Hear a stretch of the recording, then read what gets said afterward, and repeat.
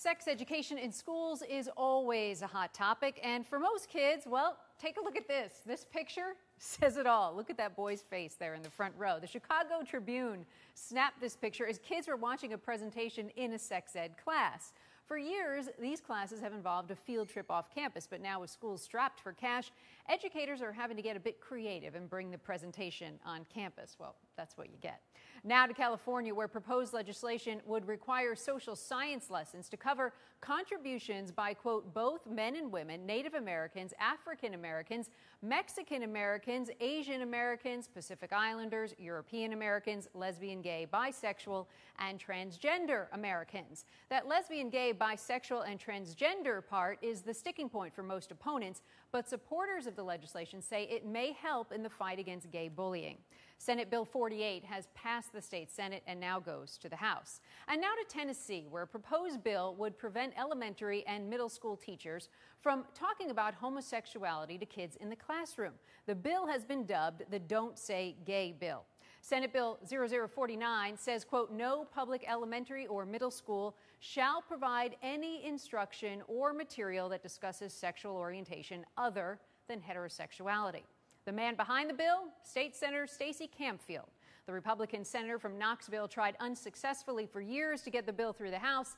Now he's trying it in the Senate, and right now he's joining us live. Senator Campfield, first of all, what was your inspiration for this bill?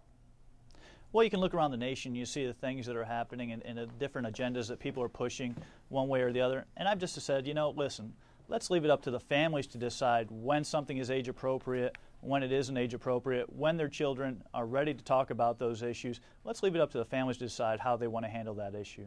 But why not be allowed to mention the word homosexuality or talk about homosexuality in school? I mean, do you have research that can back this bill up? I mean, is there any damage done in terms of hearing the word homosexuality to children in a controlled setting like a classroom? Well, actually, my bill is neutral. It doesn't say anybody can speak for it or against it. So I'm sure people wouldn't want someone coming out and saying, you know, there are some people who say, you know, we should be preaching against it and saying it's evil, dirty, and wrong. Or some people say, hey, it's a great, wonderful thing. I don't think that's appropriate. I think, like I said, I think we need to let the families to decide that. But how can you say especially it's in the very, very young children? children. A certain word? How can you say it's neutral? Well, you're there's not banning no the word word heterosexuality, you're just banning the word homosexuality. The only reason we left heterosexuality in the bill is because you sort of, if you're teaching basic reproduction, you need to talk about heterosexuality, you know, XY chromosomes and things like that, and how reproduction, the bare bones basics of it work. Otherwise, you can't talk about that stuff. And there's no need to mention homosexuality and reproduction because obviously homosexuals don't reproduce. But it's not just about reproduction.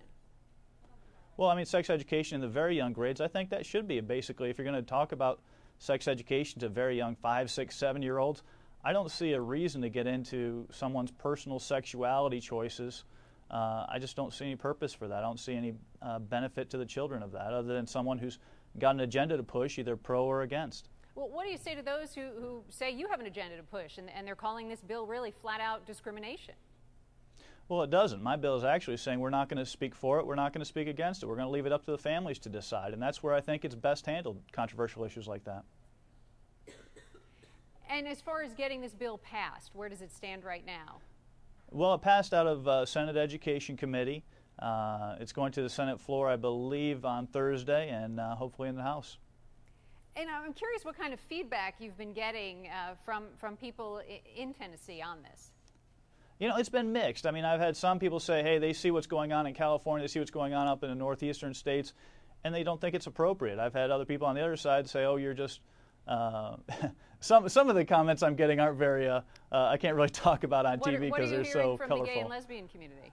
They're not too pleased. They have been, let's just say, vocal and not too kind words.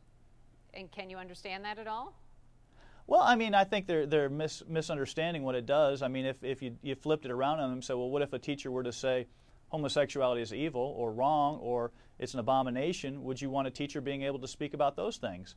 And the ones I've had civil conversations with, they say, well, no, I wouldn't want that. Well, then, you know, then I guess you would be supportive of something that does it.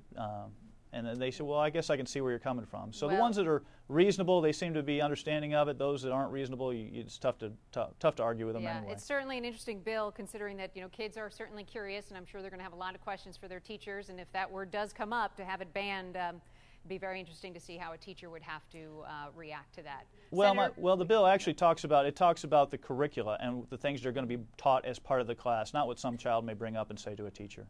All right. Well, thank you for your time, and we'll continue to follow where this bill goes. Thank you very much.